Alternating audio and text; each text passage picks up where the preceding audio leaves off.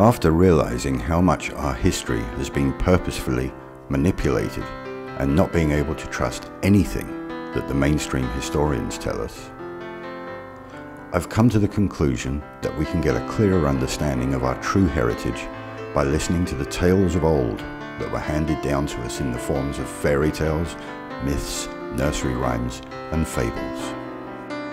The age-old practices of gematria, alchemy, magic, cymatics, etc. begin to fit in quite snugly with the current impression of Tartaria.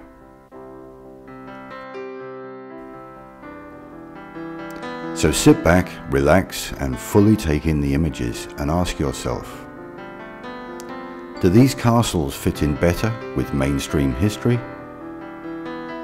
or the fairy tales we believed in as children?